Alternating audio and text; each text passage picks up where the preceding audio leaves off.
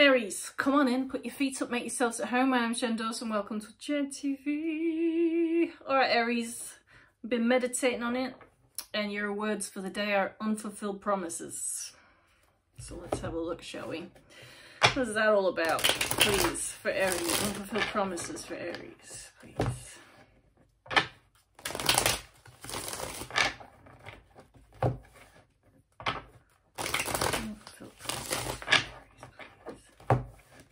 Bear in mind, my loves, these are general readings, so it's not going to resonate with all of you, but if it does, take a look at the description box below. There's a link to my Patreon if you want to watch extended videos. There's also a link to my website if you want to book a private reading. If you want to book a private reading, you have to come to me via my website. There's a link below to JenTVTarot.com. I'm not going to book a reading with you any other way. I'm not going to come to you. There's scammers out there. So if I do come to you, it's not actually me, it's somebody pretending to be me, so don't fall for it.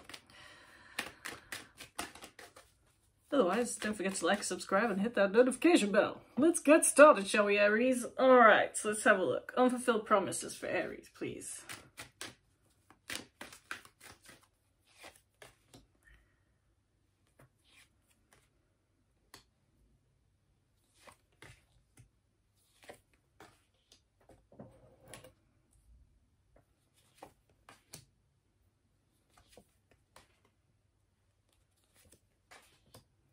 I feel like I want to say promises were made.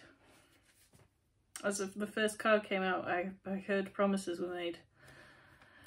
Unfulfilled promises, obviously.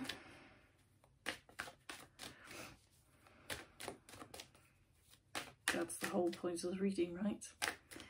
Promises were made, and I kind of feel like it was believable. That was the thing. They were actually really believable promises. This person who made these promises was in a really good position to fulfill them, and they didn't. Why? Something got in the way. It sort of looks like work maybe got in the way. Work got in the way, so I can't give you what I promised. I have to do this. Tell me more.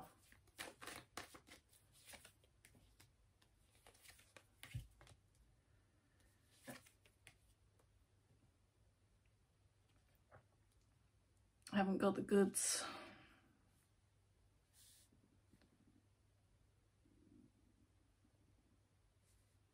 It sort of feels like a lot of little insignificant promises have built up, but it feels like there's some big ones, but it's like the little ones that keep building up. That's the one that broke the camel's back in a way.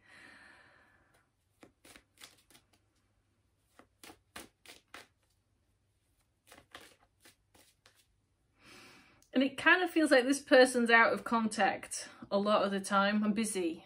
I'm busy. I'm doing stuff. I can't talk to you right now. I've got to focus on this. Yeah, but you made me a promise about like this, that we were going to do this, like that this was, we were going to get married now. We were going to go on vacation now, or, you know, we were going to have kids now, or, you know, we were going to get a puppy now. Anything. It doesn't matter. You know, it's promises were made, and I can't do it now because I'm too busy. I've got to focus on this.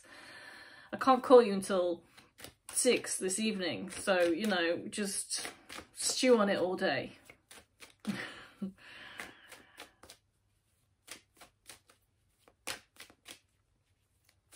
It's like that beautiful person that made you the promises has become something else. A workhorse is what I just heard. But where's the fun? Is this person living anymore? Yeah, obviously they are, but it doesn't look like they're, you know, enjoying life anymore. And you're sort of like just expected to wait and figure it out.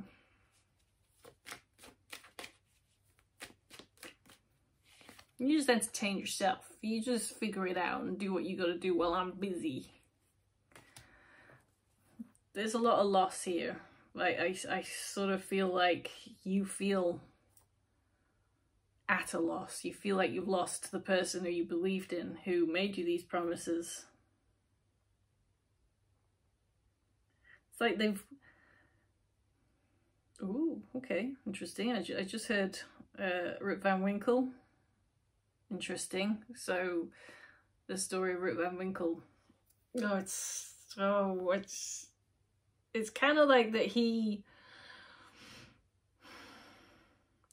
interested in going out to the pub and drinking with his mates and then helping his mates, you know, with their farms. And he doesn't look after his own farm, and his wife's got to do all the looking after the, like, their farm, and does everything. And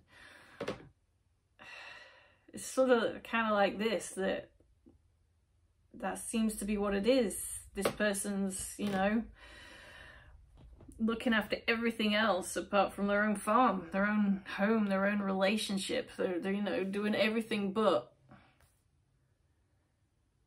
you know, what is it? He goes to sleep for 20 years, or is it 100 years?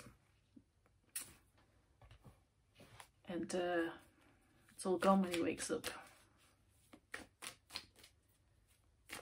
That's kind of what's going to happen now. It's pure Rip Van Winkle.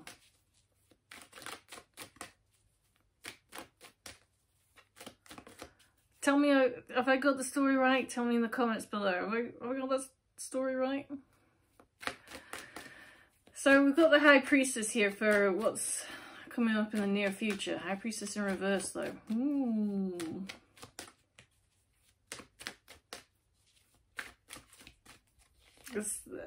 I kind of get a feeling that this relationship's over.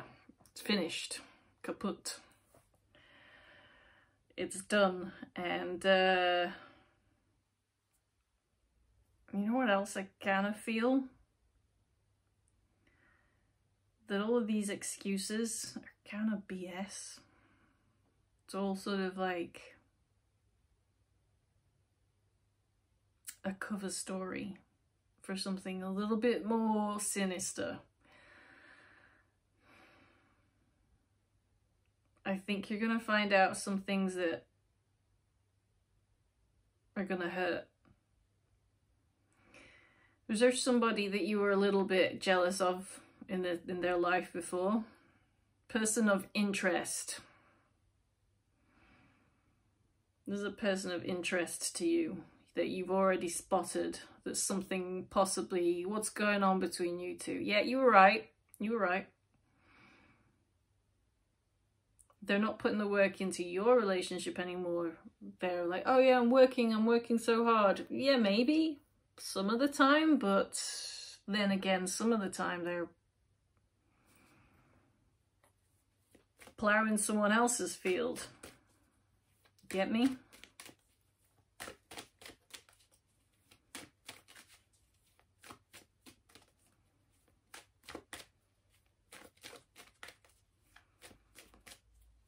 I'm going to find this out pretty soon. When are they going to find out? Ooh, that's days actually. This is not weeks, this is days. Okay. So I would say probably before October starts, you're going to find out something you're not going to enjoy. But you know what? I have to say, when I found out that my ex was cheating on me, I was absolutely relieved, because it meant that I wasn't crazy. And I hadn't been imagining things. And yes, that person that I thought was a problem. And I had been gaslit for years. So that kind of might be your first reaction, is like, well, I was right. I'm not nuts. Phew. And then it's going to hit you. And I want you to know now, how you're going to feel is that you're not good enough. That's not the case. It's nothing to do with whether you're good enough or not. It's because this person's a buffoon and a coward. Freaking coward. They didn't want to tell you. because they didn't want to have an uncomfortable conversation. I think some of the time they are actually genuinely working, but, you know, whatever. Them, this is their energy. Devil. You, that's your energy. I'm getting a lot here of that they don't want to talk to you. It's like my throat chakra is like, no, they don't want to talk to you. They don't want to have this conversation. They'd rather go living a lie than have this conversation. Your energy is the Ace of Pentacles. This is like great. This is new beginnings, prosperity, abundance. Woo! And that's because the universe is shaking you off the wrong path, okay? This person's not the one for you. It's going, hey baby, hey, it's time to move on. You're gonna have a little bit of time where you're like figuring this out, healing from it. You're not gonna step straight into a new relationship. That's not what I mean by new beginning, you know? But a new beginning is coming where, you know, you're gonna heal and you're gonna let go of this and the pain it's caused you and move forwards. I'm going to read this outcome and then I'm going to ask about this person in the extended. I'm going to ask how they feel about you, what are their intentions towards you, what do they want to say to you, and some guidance from the universe. But it looks like it's time to, you're going to find out pretty soon, the next like 10 days I think. So let's just read the Hermit. Why is the Hermit here for the outcome, please?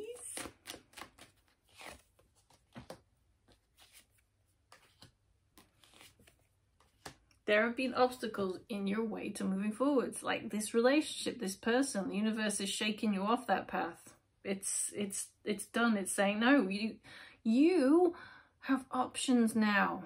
Not just this idiot. You actually have options that are going to be awesome and you're going to be happy. You don't have to wait around for this person who's going to keep making fake promises that are never going to happen. So, awesome. I'm going to take this into extended. Let me just pull you a few oracle cards. It's going to be fine. But, you know, you want to know how this person feels? Take a look at the extended. Hold on a minute. Sorry, Amazon delivery. Okay. Let's pull you through oracle cards.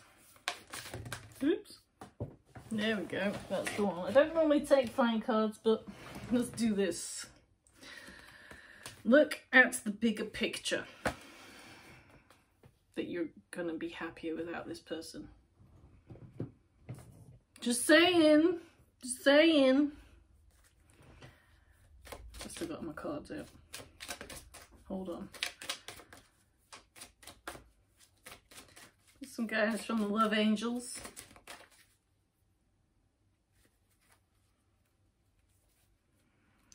Getting to know each other. It was reversed.